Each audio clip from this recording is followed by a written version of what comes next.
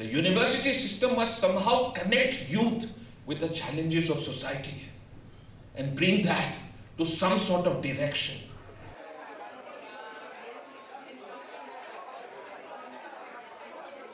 And here's where I share my experience with you, what we're trying to do at the University of Delhi. We've had a huge battle. As I said, getting faculty to talk of changing light bulbs is itself a huge task, let alone getting a system to move. And for those of you who are not convinced about what this struggle is, I can in private show you the scars on my back. Oh, I can see there are many with scars here. But let me sort of get back on track here. So what are we trying to do? We're trying to move a little bit towards a system that breaks down, as Stephen said, these barriers between society and knowledge systems. A university system is devised first and foremost, according to me, to recognize knowledge systems in all segments of society. Craig Venter, as I said, is in no system. Mahatma Gandhi never studied at a university. I do not know which university Jesus or the Buddha went. I cannot know of any such university. Let's recognize that knowledge systems exist outside these formal walls. For that, we need to break the walls in literal sense and otherwise. And how do we do that?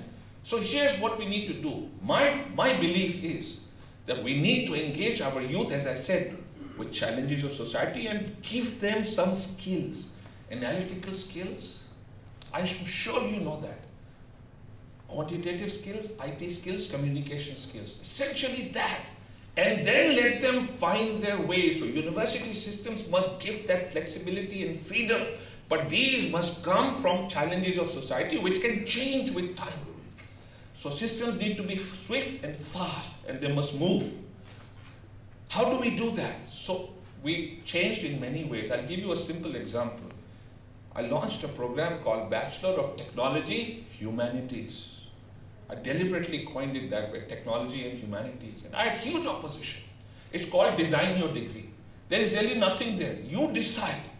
Today I need this, tomorrow I may need something else. But more than half your experiences and learning are based outside our classroom systems. They are connected with society. And it is bringing great results already. A bunch of students traveled to a village in India where they understood that the village had devised its own water supply system for running water. Villages in India generally don't have that. They used and taught themselves some mathematics, some simulation, and used good programming to devise a system that is essentially a model that can be fitted into other systems. Knowledge has come from this, and they have taught themselves things. I brought in some extraordinarily gifted scientists who are very good with their hands, and students who wanted to specialize in some sort of history-related program were the ones who were the most interested in what this gentleman had to say, and are now taking a course with him. Well, the point I'm trying to make is we also run a whole train as a university, as a college. It just moves and acquaints itself with the challenges of society in India, and students try and look at them through projects. The point is this. Eventually, I believe that a classroom should melt from this today's notion into anything. It could be a Starbucks coffee shop. It could be a home. It could be any gathering, or it could be people seated wherever they are and connected. And to that end, India, I think, is making a fairly good beginning.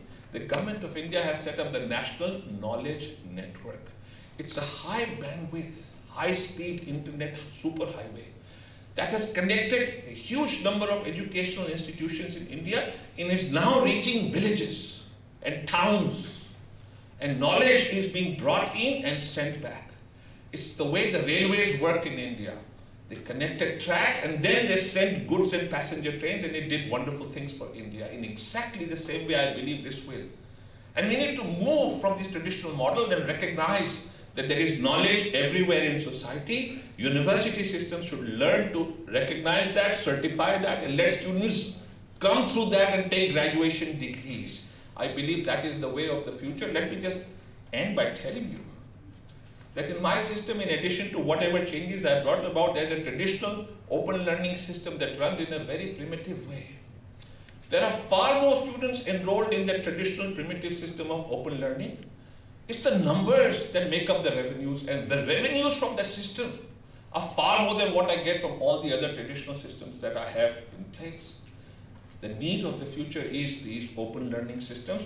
The challenge is to be flexible and make them open in the true sense, the way Haridrumat thought in the Upanishad. Thank you very much.